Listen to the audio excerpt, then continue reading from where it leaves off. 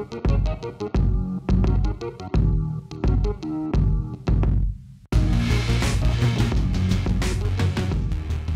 everyone, thanks for coming. I'm Aarni, and this is Simon, and we're from Easy and Cheat. Sorry. So just quickly first, something about us, who we are, why are we here. So Easy and Cheat started as a third-party solution for Counter-Strike. Nowadays we're a team of 14 people, and we have a long history dealing with game hacking. In-house, we have 3 dedicated teams. We have one team working on client-side and cheat approaches. We have one team working on server-side, player behavior analysis. And we have one team working on machine learning that kind of sits between these 2 teams and helps each other. We're currently working with around 30 games, many in the Steam platform, from different genres like FPS shooters, MOBA, MMORPG, and so on. So we see a wide spectrum in cheating.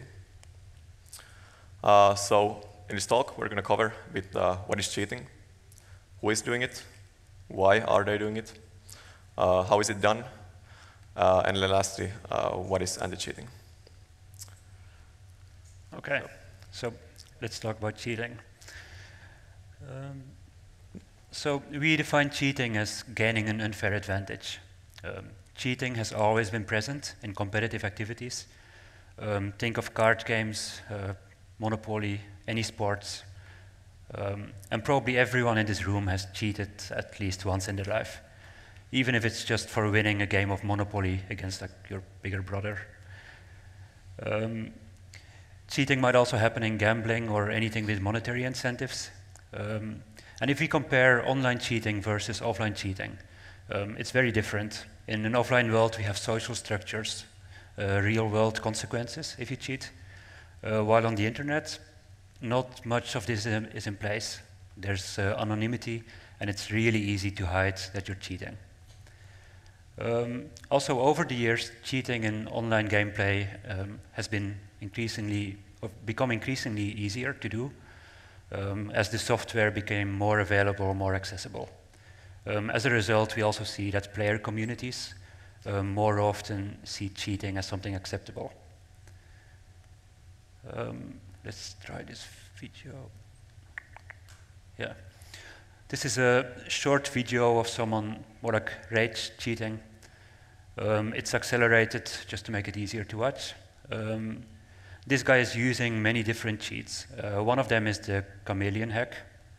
So you see that the player models, they change color depending on team, and also visibility within the map. There's also an ESP giving information on player names, what weapon someone is carrying, the skeleton, and so on. And if you watch really closely, then you will also notice that even though this guy is headshotting everyone, the crosshair actually doesn't move.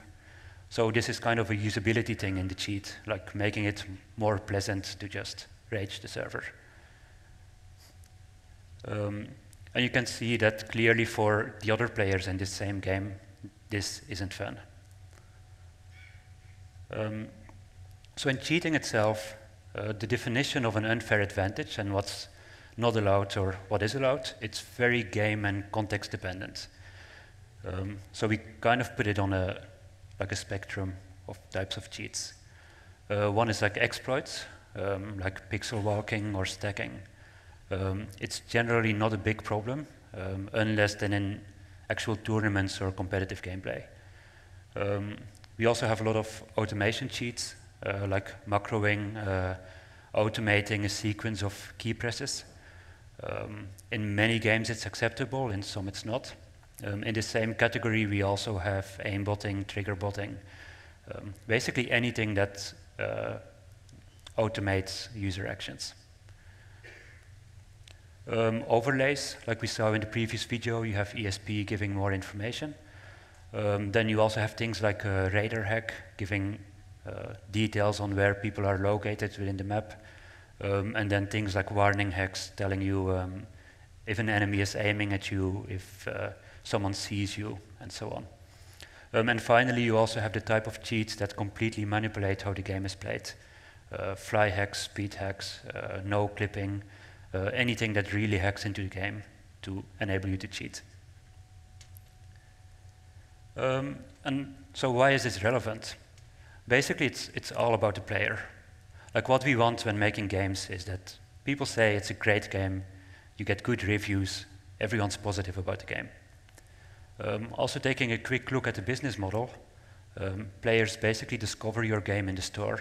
They play it, they get excited about it, they continue playing it, they also tell their friends, and so on. And these reviews, they will also help in like accelerated acquisition of new players. All of this is supposed to result in revenue, which you reinvest in either player retention through game content, game features, or then in player acquisition with advertising. Or then alternatively, you put it into the next game you're making. Then what we don't want to see is basically, it's not working, is reviews like this. Basically saying this game should be removed from Steam because of bad management, cheats, and bugs. Most likely this player will stop playing the game. He will also stop telling his friends to play the game, and eventually the bad reviews will lead into reduced player acquisition.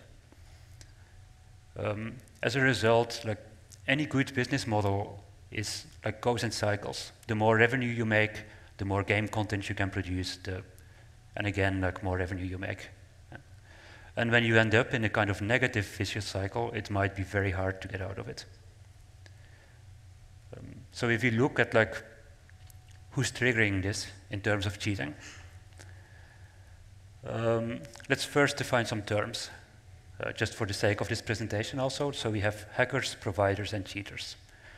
The cheaters, they are the guys, the players, the users of the cheats, and they use software produced by hackers. So these guys, they create the features, they create the injection techniques to inject into the game, and basically do all the R&D related to cheats. And then in between, as a distribution platform, kind of, like as a publisher, you have the providers. They take care of the branding of the cheats, they do community management, they take care of the payment portals. If they're really big publishers, they might do localization to basically cover more countries. And it's important to differentiate clearly, at least between hackers and cheaters. Like, they are not the same. Cheaters use the hacks, and hackers create those, the software.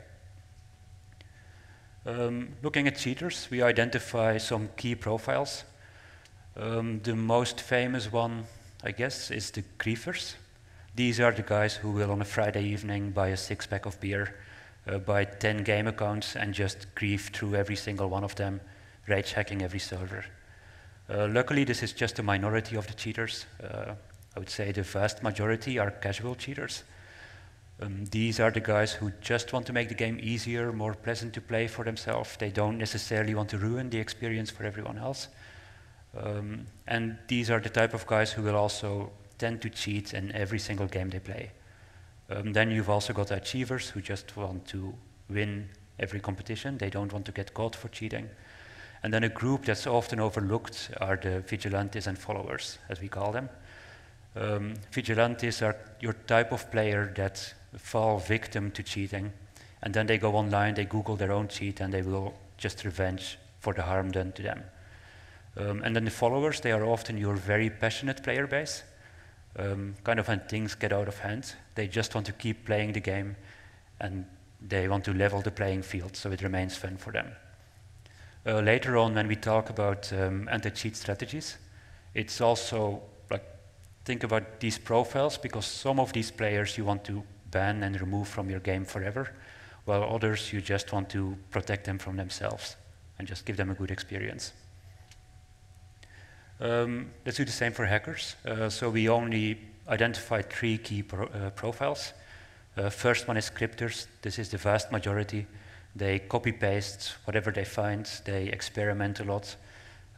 They hack things together and just make simple cheats. Then you've also got like your senior hackers. They are more professional. They make feature-rich cheats. They might commercialize them. And these guys are often really, really good coders. or professional reverse engineers, or anyone with a really strong background in like software development. And then the final category we see a lot is the researcher type. These are guys who just out of interest, they pick up the challenge to reverse an anti-cheat or to reverse the game, and they focus on producing proof of concepts rather than commercially viable cheats. Then the providers, they sit in between. There it always starts with open communities where you get a lot of free cheats.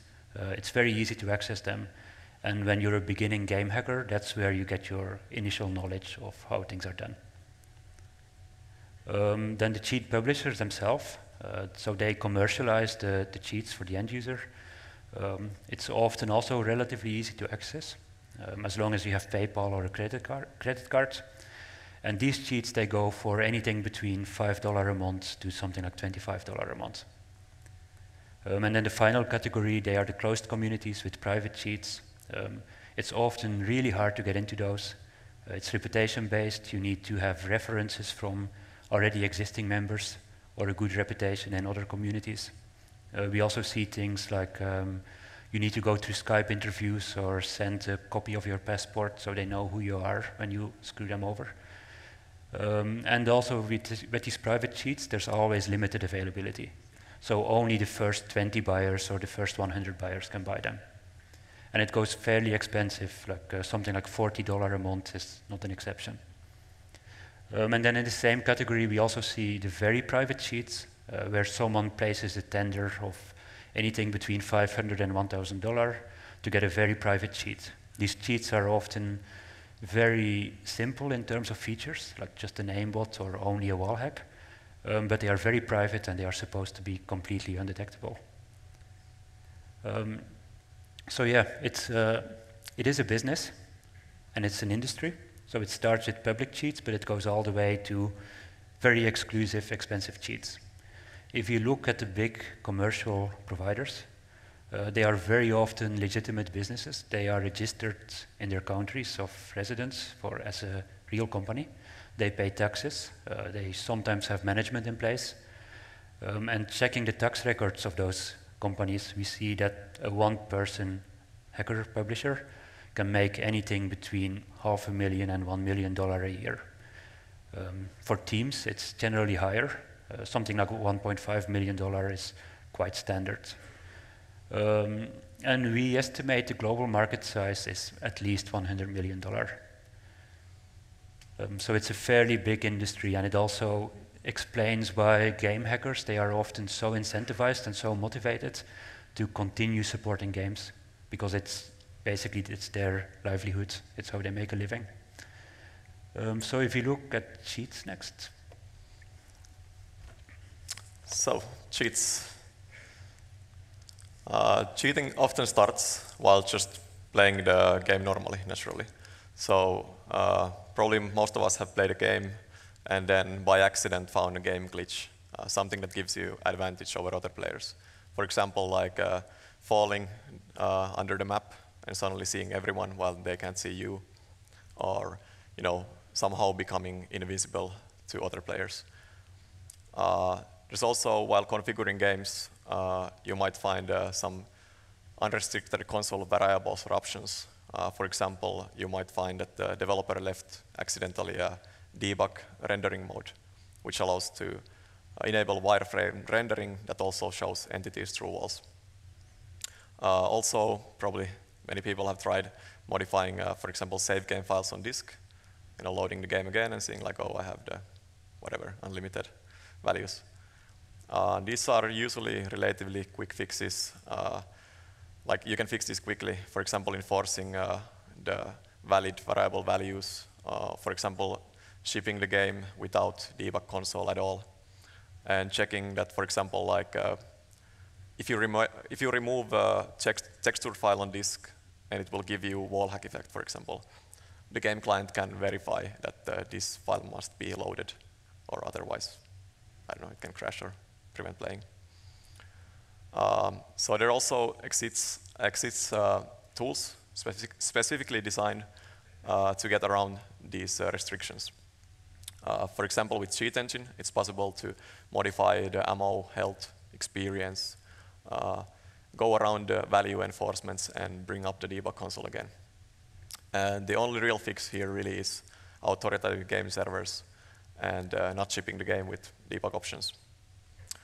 Common workaround is also to use code obfuscation, encrypting variables. This will make using these tools a bit harder. Also, an anti-cheat can prevent the underlying techniques that these tools use to work. For example, when enabling the speed hack module for Cheat Engine, it will give an error. The program will fail while it leaves the game unaffected. So, how do you make cheats? Just logging back my own history, how I got into programming was really through cheating. So I was playing Counter-Strike. It was one of my favorite games. And I saw some people were cheating. I would go to these open cheat forums. They had tons of tutorials, examples, how to make really complex cheats to how to just compiling program. Because I had never, for example, installed Visual Studio in my life. So with just a couple of lines of code, copy-pasted of course, because I had no idea what I'm doing, I was actually able to make a wall hack, or make, because it wasn't mine. I had no idea how the game worked. I actually didn't even understand until later, like, why the wall hack works. And it actually took me probably years before I looked into the actual game code and understood more how games work.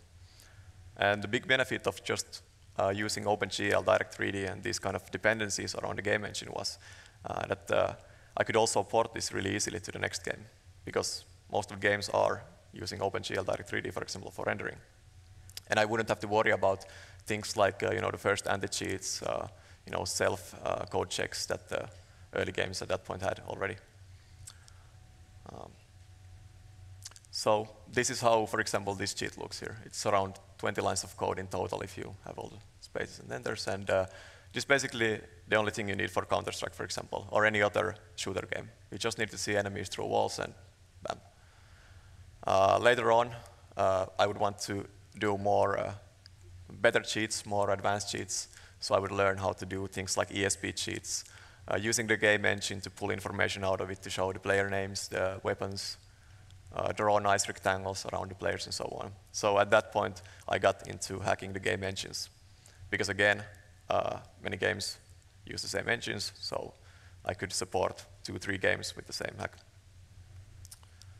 Another easy way to programming and coding cheats is doing bot programs. These programs, they automate the gameplay. Usually they target the network protocol, or they send emulated input to the game window. And they read the pixels, and this way they are aware of the game state. For example, here is an example of a bot program. This bot is actually completely external Python script. It has no real game code. It doesn't load the game itself. So even though, for example, here, the server actually validates the game client, and it kicks the left player here every 10 seconds, the player will automatically just join the server again, farm for 10 seconds. And if you just do this 24/7, 7 days a week, you actually get really long in the game, really far. And for a real player, this just looks weird. This is not fun. And you just see zombies walking around and all the time disappearing in the game. So what more advanced cheats can do is they can also start adding new features to the games. For example, doing an in-game hack menu, so you can configure the cheat while playing. You can do nice overlays. And for example, one of the cool things, you can do IRC windows in the game. And many cheats, for example, they actually have a snake game with the cheat, so that while you're waiting on a matchmaking queue, you can kill time. So there's a lot of stuff like Pong games and whatever. The easiest is, of course, to inline patch the game code itself, for example, or, for example, if this was OpenGL rendering function. So you'll patch the code to jump to the cheat code, you do the delete, and then you jump back to the original game code. Another way of hooking things and hijacking the code flow of the game is to, for example, find the engine interfaces and switch these function pointers. So instead of calling the original game code, they call the cheat implementation. The benefit, for example, with interface hooking is that it usually survives better over game updates, because the game engine usually doesn't really do drastic changes. There's a lot more techniques also to achieve the same effect and basically take control over the game.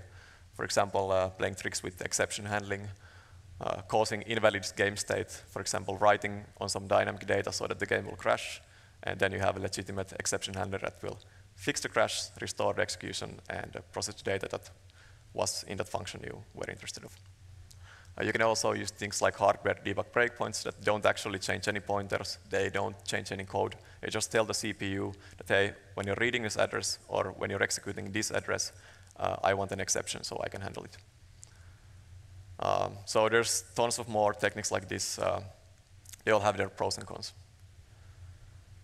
Next to injecting cheat features, these techniques are also used to protect the cheat itself. Usually when protecting the cheats, they also go to kernel mode. So they use techniques like direct kernel object manipulation, interrupt hooks, system service hooks, virtual address descriptor hiding, to basically hide the cheat from plain sight, or all the memory scanners and so on. And these techniques are usually used also for the cheat DRM, to make reversing the cheat harder, to do hardware locking. For example, when you download and run any paid or private cheat, for the first time they will lock onto your PC. And the cheats have on their own dedicated backends, which monitor the usage of the cheat. If you run the cheat, for example, 3 times within 5 minutes, they will auto-lock the account and admin has to check what you've been doing. For example, if they detect that you're running debugger, they won't stream the cheat to you anymore. It's game over. So you have to start again. And actually doing anti-cheat, this is often the most time-consuming part. And beyond this, the really advanced cheats, they are also often very well-designed software. They're modular. They have many features that you can just plug and play in. The creators have strong knowledge of operating system internals. They have strong knowledge of the game engines. They might have experience in creating games. And they hide deep in the kernel. They leave no traces. And they even use legitimate software to load their cheat in a ways that makes the cheat invisible to the system, and again, harder to locate and reverse engineer. For example, this image here, it's from a vulnerable VirtualBox kernel driver, which has an unfortunate, quite complex exploit that allows you to write arbitrary memory in kernel address space. So using this, some cheats, they load, for example, unsigned hack drivers. They disable certain security measures in the kernel. And there's a lot of pre-made tools that automate this exploiting process for you. So you kind of like plug and play in it. So, anti-cheating. Yeah. Okay. So one of the key things to understand about anti-cheating is that there is no such thing as an unhackable game. The cake is a lie. And like the way we personally look at like anti-cheating, it's a strategy, and you need to carefully consider like what's creating the value of cheating, like why are people doing it, and what's the cost of cheating. And if you can switch this risk-reward balance, then that's how you stop cheating. So if we look at like how you reduce the reward, decrease the value, early in the game design, you already want to start thinking about anti-cheat philosophies and how to incorporate anti-cheat by design. A really good example of this is like Dota 2, where they use the fog of war and basically on the server side already filter out all the player positions that are not visible to the player. So a cheat cannot create a map hack for this game. Other good examples are World of Tanks or War Thunder, where the bullet projectiles are calculated server side, and if you're cheating and aimbotting, then they correct your behavior. This works great in current PC games, and on our end we're curious how this will go in VR, because there you cannot really correct the gameplay itself. Another one is game mechanics. A really good example there is Rust by Facepunch Studios. It's a survival sandbox MMO game. And there you have groups of people or solo players spending days and days grinding, gathering resources, and building large bases. These bases, they hold all their loot, and they have doors that can only be unlocked with key codes. What players then started doing is to actually brute force these 4-digit key codes. So either they would manually, with a lot of patience, go through all the possible combinations, or they would use something like AutoHotkey to automate this and just crack it within seconds. How they solved it was to, with a very small game change, every time you input the wrong code, you would get an electric shock as a player. And the more you input the wrong code, the bigger the shock gets, and after something like 5 to 10 times you die. So this effectively killed all brute forcing. So next to reducing the reward, you can also think about how to increase the risk. Again, some examples. Something like game price, I wouldn't say it's part of your anti-cheat strategy, but it's anyway one of the factors that really influence how people cheat in your game. If they pay $60 for the game copy, then it's very unlikely that they will get banned 2-3 times in a row, because it gets really, really expensive. Free-to-play or games that cost something like $20, they are way more vulnerable, especially if you do like Humble Bundle, or if there are accounts on G2A that cost something like $2 or $3. Then you've also got account value itself. Like Steam profiles, there people tend to collect a lot of games. They want to grow their reputation. They gain friends. They begin trading, and so on and so on. And then when they have this label on this profile with like 1 game ban, it makes them look really bad in the community. And for this, Valve actually provides several APIs to help in cheating, or in anti-cheating. One of them is the request player game ban. It's really trivial to use. It's just 1 HTTP call to ban Steam profiles, like the one in the screenshot. What they also provide on the Steam partner website is that you can configure your favorite anti-cheat. So then the anti-cheat can take care of all the API integrations. Another one to consider is ranked matchmaking, tiered gameplay. If players have to level up for several days before entering the more competitive player base, it means that when they get banned, it's very tedious, it's very time-consuming, like it's a grind to get back where they were. So it easily gets boring to do it over and over again. So in some games we see examples of the first 20 hours you need to play on a beginner server before you can enter the real servers. You can also use this in a way that's like kind of a forced tutorial, which is interesting and fun for new players. And then if you have done it 10, 20 times as a cheater, then it gets really boring. One more is, so one other approach is also actually focusing on the cheats themselves. Like when you reduce the supply, you actually inflate the cheat price, which makes it again more costly. And then this is where anti-cheat comes in. So basically all anti-cheats, they will detect cheats. And there's many different ways of doing it. One of them is statistics, which is a really great way of getting griefers out of the game. All those who cheat very obviously, you can just kick them instantly or ban them. The great benefit of this is that it's also completely server-side. But then you hit the limits when your best players start to overlap with very smooth cheaters. Another really common way is signature scanning. This is very comparable to traditional antivirus approach. So the process basically goes that the anti-cheat will collect the cheat, will make a signature, carefully craft it so that it doesn't conflict or false positive with legit software. And then during runtime, the memory will be scanned for these signatures. It works great, but again has also a downside of like you actually need to know the cheats you're looking for. So then a third approach is to use heuristics, which is you don't actually look for specific cheats, but instead of scanning for patterns, you just look for code flow behavior. You look where do the system calls land, or how does the engine behave, and is everything normal like it should be played. And then this gives you indicators of is someone cheating or not.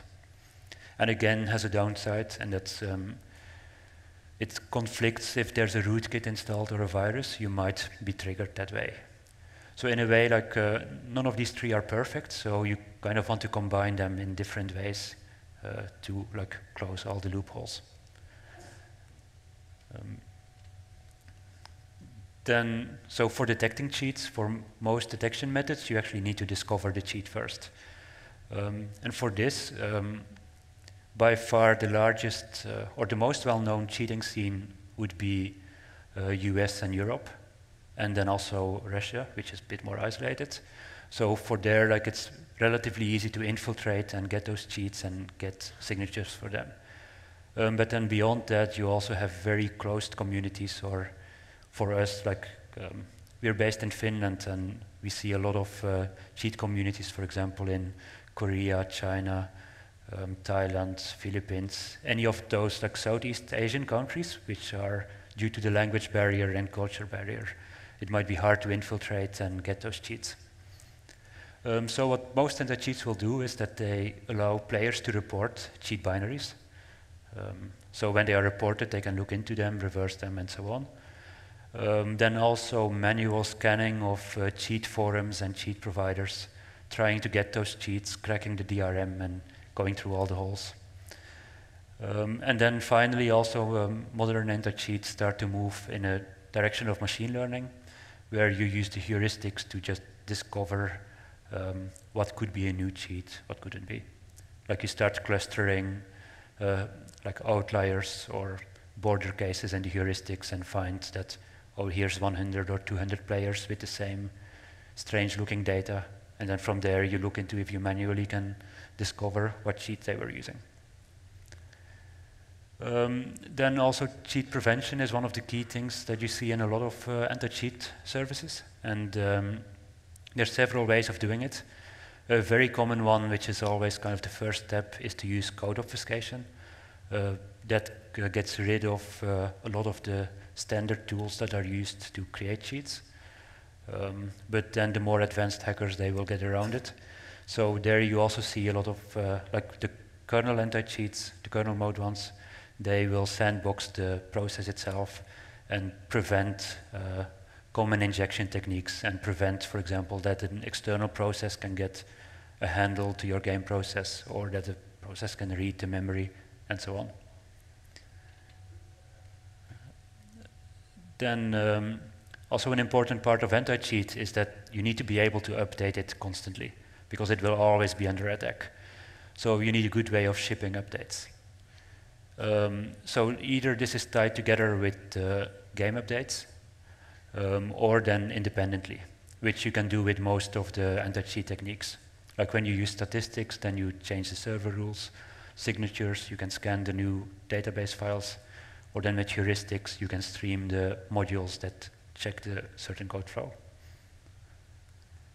Then also we know that a lot of studios are doing it themselves. We've heard many stories, so we thought of just inputting some really quick advice and like some thoughts. The first one is like when you do it yourself, make sure to protect your company assets. You want to isolate the machines on which you run cheats. Also the network, you want to physically isolate it. And then you also want to always use a VPN, so your IP cannot be tracked by the cheat providers. Then also like make sure to protect your sensitive information. Like don't log in on Gmail when you have a cheat running. They might be able to get your email, your password, and basically steal all your personal information. Same for Skype. Skype stores the Skype logs on disk, so it's fairly trivial to just collect them and upload them. Things like payment data, they will get your credit card. And then also with source code, some cheats, they might look for C and CPP files and just upload them to their backend. Also, when you begin doing this, make sure to scope and allocate the resources and be ready for like a never-ending battle. And that's part of like the next part is this, like staying in control, which basically you have to have the mindset that challengers, they will always appear. There will always be someone who tries to crack your solution. So like, how do you deal with this? First one is to have like community management. Make sure when you have cheaters, acknowledge it to the players, like don't start denying it, and show commitment that you will fix this. On the other hand, also avoid added publicity for cheating. Like we usually don't recommend to announce ban waves and those things, because no number is a good number. If you have a ban wave of, say, 12,000 cheaters, people will say that this is too much, everyone's cheating in this game, I should cheat too. If your ban wave is really small and you have something like 200 players that cheated, then you will get criticized that you didn't catch everyone. So it's better to just keep going and players will notice in game when there are no more cheaters. In the same way, also make no promises or claims, because you can basically not promise like next week this will be fixed. You can aim for it, but there's no way to keep it, the promise. And then also make sure to keep the focus on game content. With forums and Reddit, you don't want the normal threads about the game itself. You don't want them to get buried under an avalanche of cheat-related threads. So it's better to aggregate, give them a platform where they can talk, but also make sure that the game content itself like keeps getting focus. Then in the game design phase, make sure to plan ahead. Look at trusting the client as little as possible. Again, it's game type dependent. In a fast-paced first-person shooter, you might not be able to implement authoritative server design, but at least look at things like player health, player ammo, experience, keep all of those server-side. And then when there are exploits, try to react as soon as possible. Again, this shows commitment to the players, and this shows that they can trust you as a game developer to take care of this problem. And then, like for you personally, like try and disconnect from the problem, especially if you're involved with the actual game development. Don't engage in warfare. Like there's no point in going on Twitter and starting like a flame war between people. Also, try not to make it personal. Like it's a technical problem you're solving. It's not necessarily a people problem. And also within the company, try to isolate kind of the people who work on the anti-cheat from the actual game design. Even though they need to talk to resolve some of the structural issues, you don't want that your daily stand-up meeting revolves around cheating and that everyone forgets like we're making a game, not an anti-cheat. And then finally, don't underestimate, because cheating is not solved overnight. It's always like an ongoing thing. And then kind of final takeaway, whatever you do, like behave like a duck. Always keep calm, show that you're in control, show commitment, but on the background, just work as hard as possible to get it fixed. So that's all. We still want to quickly thank the guys from Valve Anti-Cheat for having us here, and thanks for listening. If any questions.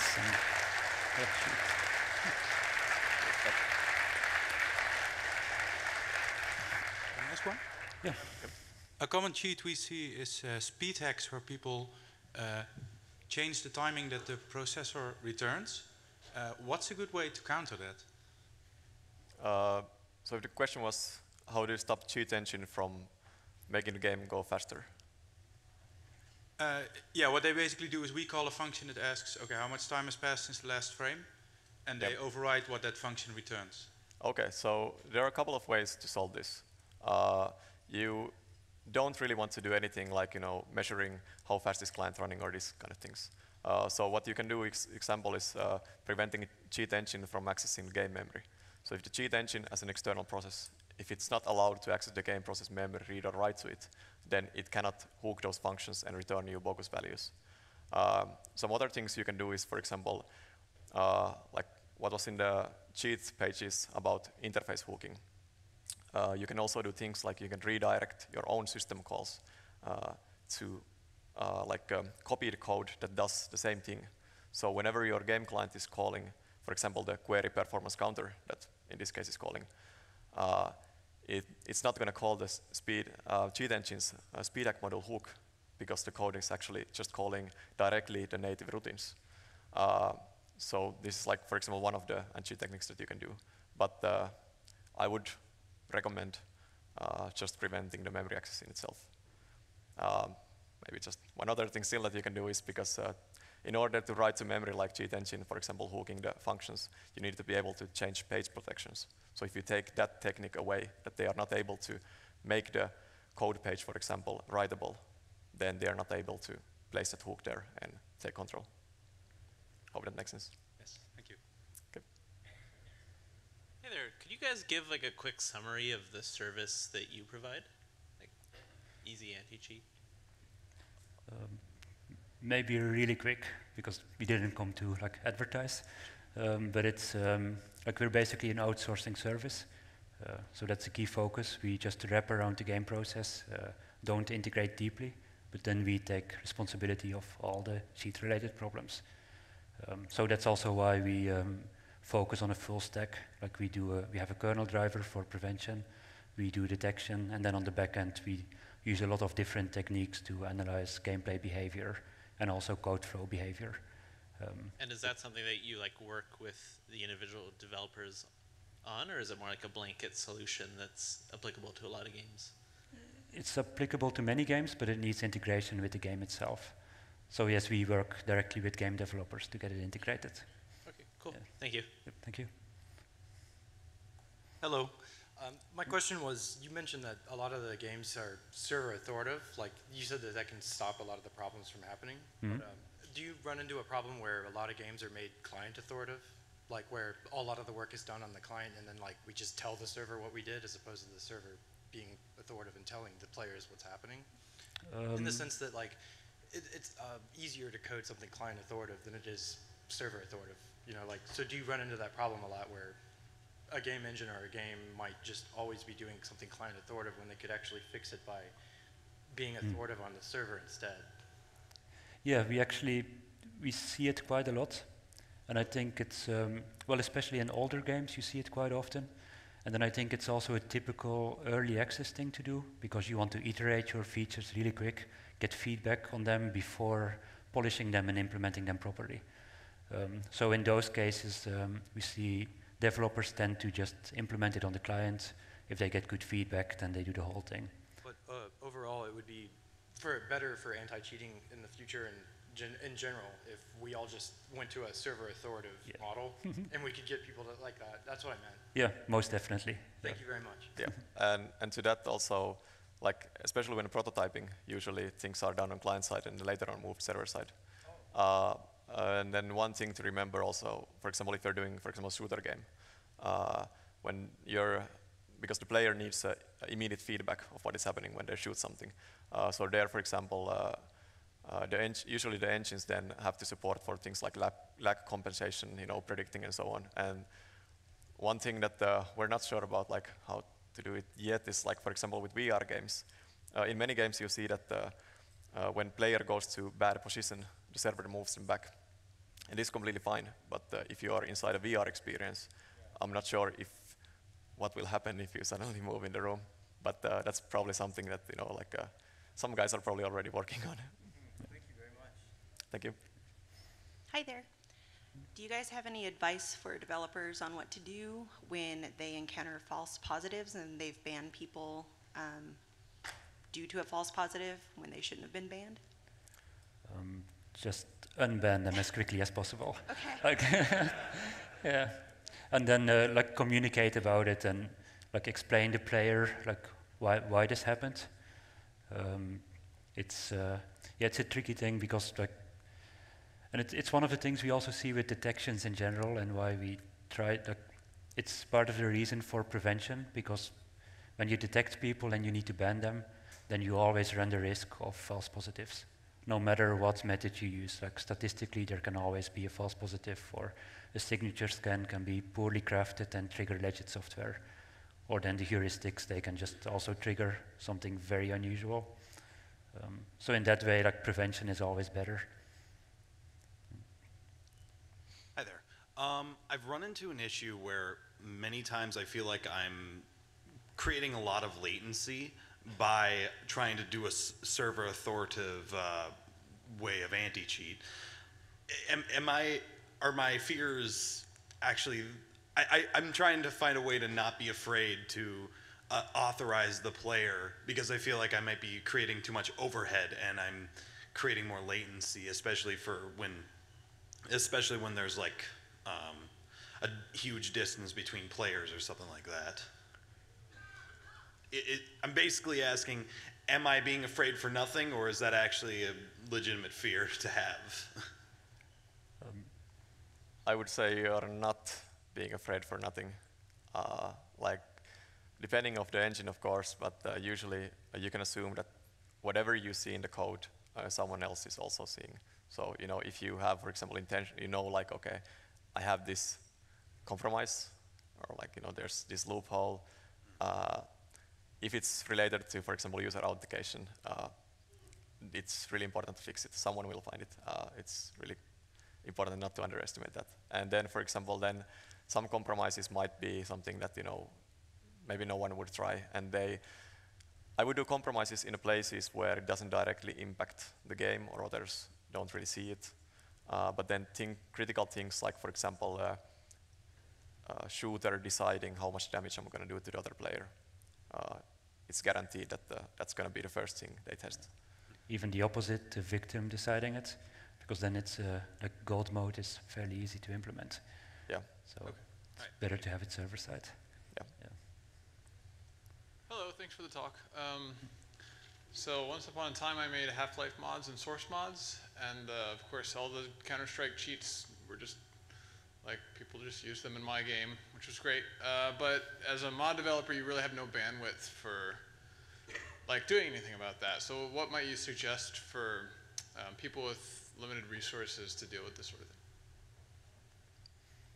thing? Well, in that case, like, of course, like, we're as an anti-cheat company, but like then you actually want to outsource it, I think, like to save time on the actual game development. Right, but like, mods don't make you money. Oh yeah, right. Yeah, like, is there anything that's like within the scope of a single developer that you can do to not eliminate but reduce somehow? Well, there I would look like whatever you use or whatever you choose to do, something that you don't have to spend so much time on yourself on it, so that, you know, it doesn't become your second job. So I think that would be my advice. Yeah. And some basics like obfuscating some parts of the code, or like that might help a lot already. Running something like VM Protect or Demida, I would say. Yeah. And maybe in the community, maybe there's some guy, you know, who might be unfortunately hacking the game, but, you know, usually these guys are also really passionate about the game. So, you know, maybe someone wants to prove that, hey, I can actually protect the game. I know the engine. So you never knows. Yeah. Well, thank you. That's all. Okay. Thank you. Well, thank you. Yeah.